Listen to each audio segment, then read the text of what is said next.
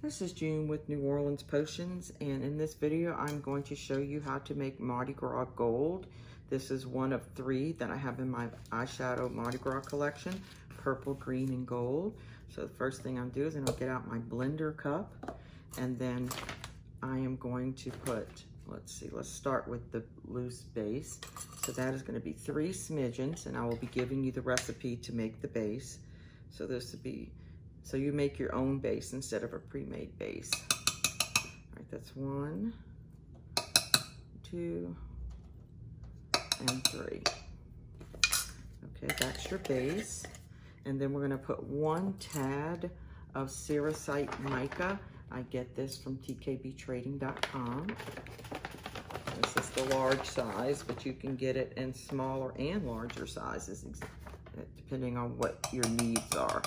Okay, and then the next thing I'm going to put is I'm going to put 24 karat gold. I get this mica powder also from TKB Trading, and we are going to put 2. And you can use this for like a highlighter.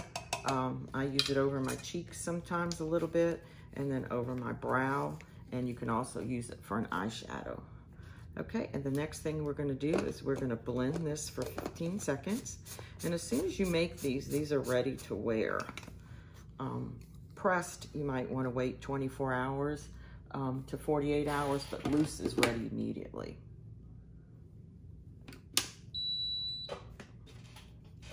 Okay, that's finished blending. So what I'm gonna do is I'm gonna take the top off and I'm gonna put some in here. And I'm going to show you why you need to wear your mask whenever you, from all your projects, start to finish. You'll see how lightweight it is, and it comes right out. So you want to make sure, and some more than others. Pigments are a little heavier, but minerals and mica powders are very lightweight, and it's not good for you to breathe them in your lungs. I just don't like using it when I make the videos. I also don't wear gloves. You should do that as well to keep your hands clean when you're doing retail. If you're doing something for yourself, it really doesn't matter as much.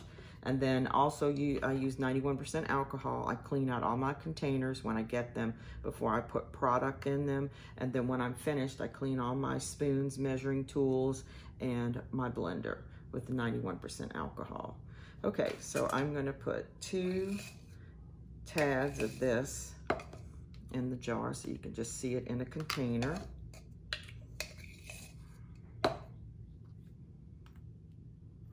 Okay, that's it in the container. And then I'm gonna put a little bit on my skin, and so you can kind of see what it looks like. It's really pretty gold. And that's the color. Okay, I'm just gonna knock that off and move this to the side. And I was gonna show you this with like the little bags I'm talking about. When I'm finished making things and when I'm finished filling containers, I'll write on the bag, this is just a vitamin bag, what's in there, the color, if it's a DIY, which is your own base that you make yourself, or if it's a pre-made base, I write that on there to make sure. And then everything is written on my little index card so I can keep up with everything.